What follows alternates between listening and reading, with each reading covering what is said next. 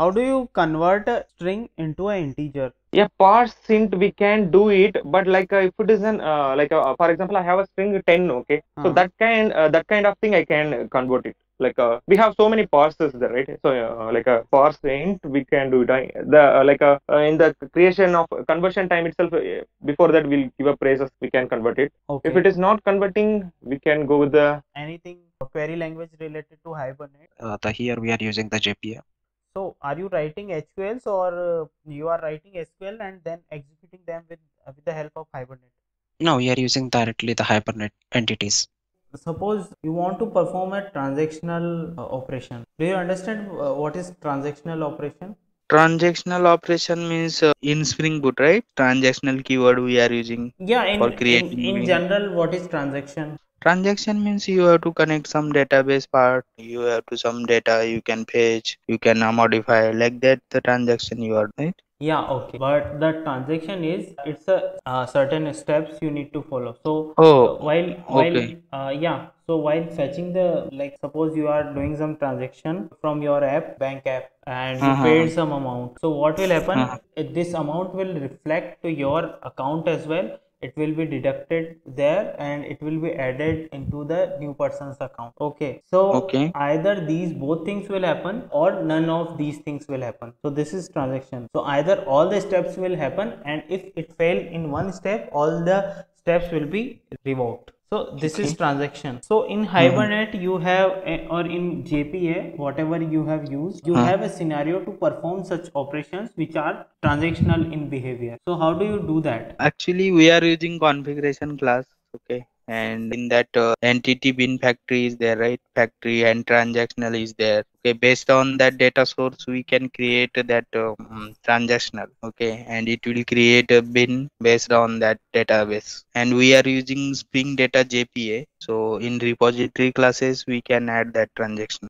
So in set, there are two type of set. One is HashSet and one is TreeSet. So when you will choose a TreeSet and when you will choose a HashSet? If we want to sorting a list, then we choose T-set, and if we don't have the sorted order, then we choose HashSet. Okay. Okay. Yeah, that is. Suppose you want to override default properties in your Spring Boot project. So what you will do? If Spring doesn't provides a way to configure it, so there are some ways you can also configure different properties by extending certain classes. So that is possible.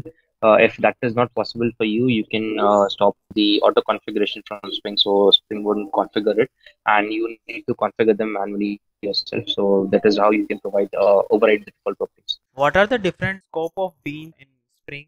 There are 5 scopes. Singleton is the default scope, then prototype, then request, then response, and then global session.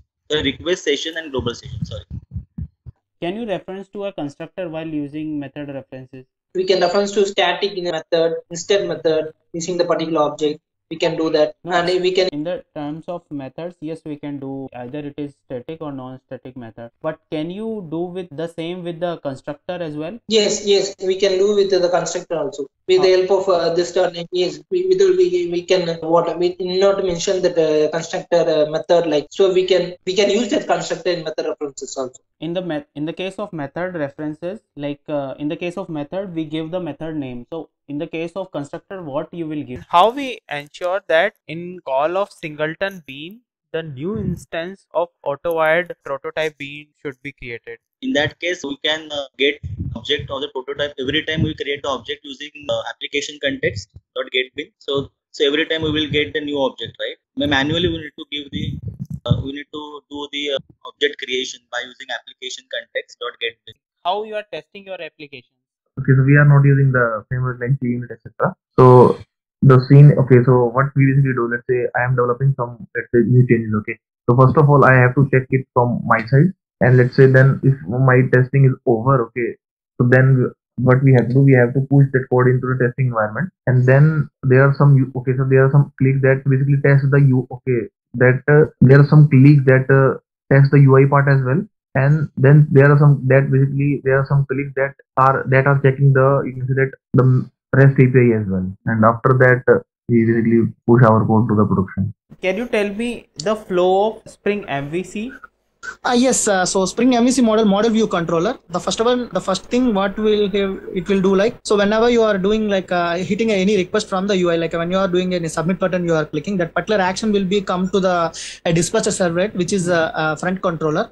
So that will be the first thing what it will do. After that one, what we will do, like it will search for that particular respect to controller. That particular dispatcher servlet will search for that particular controller. After that particular controller, we will define the logic, whatever the business logic, the service layer. So in the service layer, we can define that particular business logic.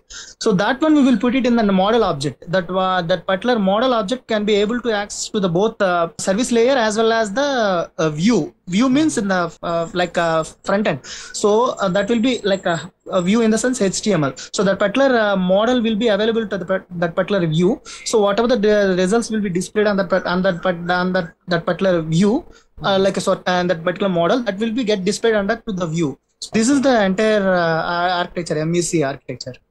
Okay, so if suppose two users are trying to update the same database parallelly, so how do you handle this situation in database entity in JPA? They are trying to update the same row itself, right?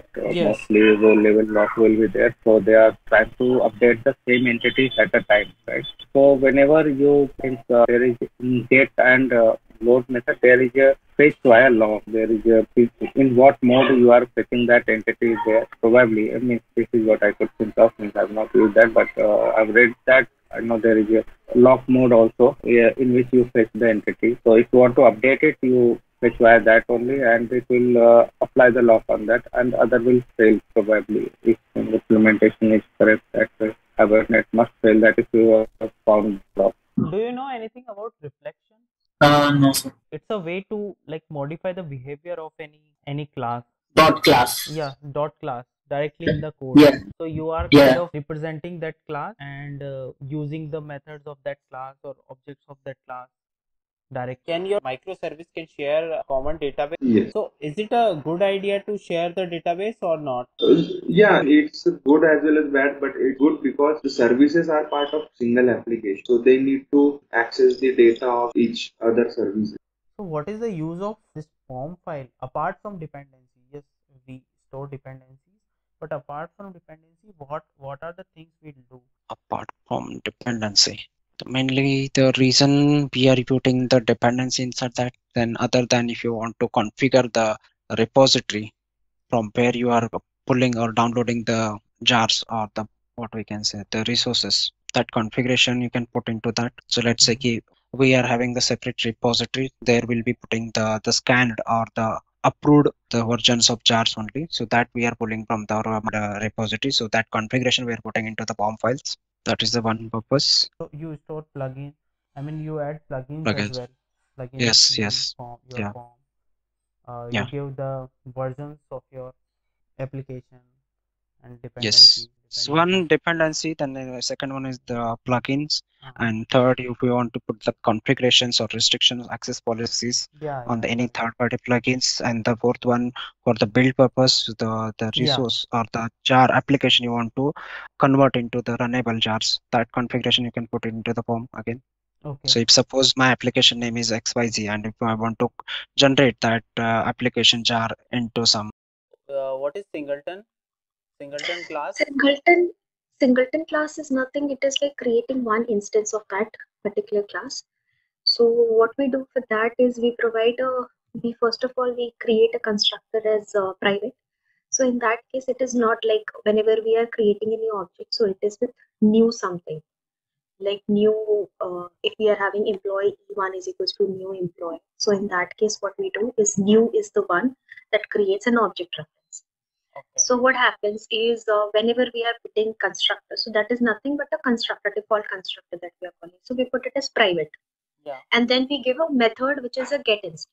So this get instance, what will it will do? It will check variable. We will define a variable for the same class with whose return type will be of the class itself, and we will check if it is null or not. If it is null, that means no object has been created so far. So we'll create only one object for that, and we'll work on it. Okay.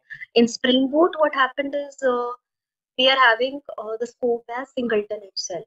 So for all the views, so we don't need. Spring Boot application, that is the main one we have used, and REST controller, and component and get mapping, put mapping. Those things I have used, and like @value and those annotations I have used.